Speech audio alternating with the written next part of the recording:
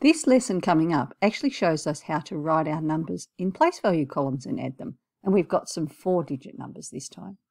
Suppose you had to add the numbers 5,236 and 3,752. What would you do? You could write your numbers in place value columns like this. Let's start by adding the units first. 6 units plus 2 units gives us 8 units.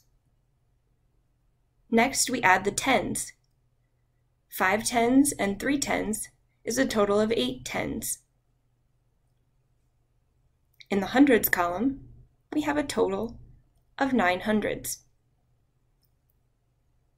Finally, in the thousands column, we have a total of 8 thousands.